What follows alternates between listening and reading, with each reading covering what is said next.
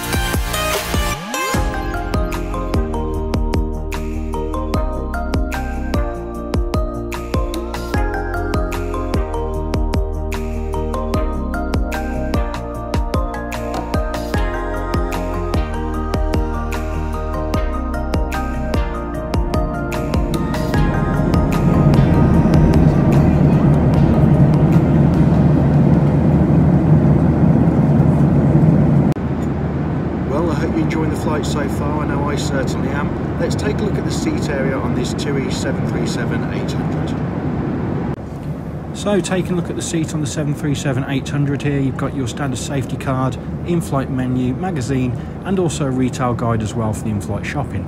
The seat you'll see here does have some signs of wear and tear. This aircraft's about 10 years old. Now, one feature of this seat is that the small storage area at the top, do be careful of it because you can see these slots at the bottom where something like a mobile telephone could fall out. The tray table itself is of a decent size. You've got the small recess for your cup here, and of course, as you can see, it's fully adjustable as well.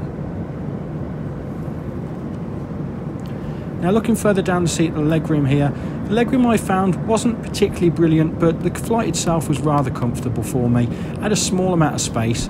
There are a couple of features of the seat that I found a little bit annoying. You'll notice there's a small bar just here that if you try and stretch your legs out, does impact on the space you have, and also the supports for the seats here on the side can get in the way a little bit for taller passengers.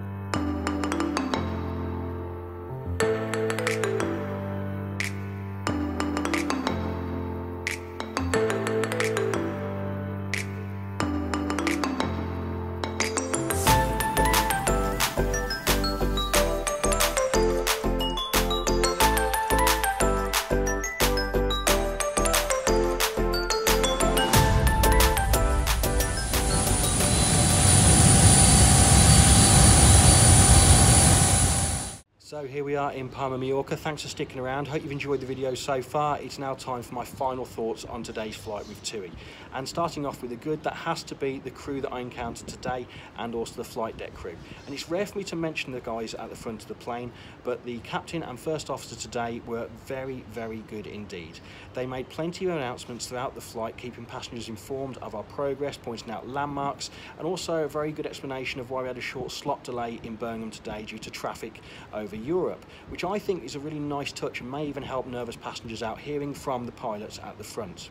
Then the cabin crew themselves, they were fantastic today. They were very engaging with the passengers, smiling throughout, and they genuinely seemed to be enjoying their jobs, which is really, really nice to see. And don't forget, as a package operator offering flights and hotel accommodation, that's really important for TUI to get the holidays for their passengers off to the right start, and I think the crew did that today. Also, one of the other positives on board the flight is one thing that I wouldn't really mention ordinarily, but I found it very good value for money on board the aircraft today. So the snacks and drink selection, as well as the gifts and fragrances, seem to be very, very good value overall. So it may be something to consider if you're flying with TUI again. You don't necessarily need to purchase all your snacks and drinks in the airport. Then we come to the negatives, and the first one unfortunately has to be the legroom on board the aircraft today. As you may have seen from the video earlier on, it was a little bit tight for me at about 28-inch seat pitch, and being over 6 foot tall, it started to get a bit uncomfortable towards the end of the journey. But of course, extra legroom and emergency exit seats are available to pre-book. Which leads me on to the second negative on board today's flight, and that is pre-selecting seats, because if you're not flown with TUI before, you may not be aware, you have to book the package before you can select your seats, whereas with a lot of airlines nowadays, you can see a seat map before making a decision on what flight to take. Now, this was fine for me today, but it could mean that if you're with a family and you book quite late on, you may not be able to get seats together. So it's always something to consider with TUI, that there's that slight gamble perhaps before booking your seats on your journey. Overall though, I had a really nice experience with TUI today, and it's quite clear to see why they are the world's largest travel operator. It was very polished service, and I can see why so many people do travel with the airline and use their holidays abroad as well. Thank you for sticking around till the end of the video. As always, please do subscribe, like and share this. It makes all the difference to me and allows me to create better content for you in the future. And most of all, take care.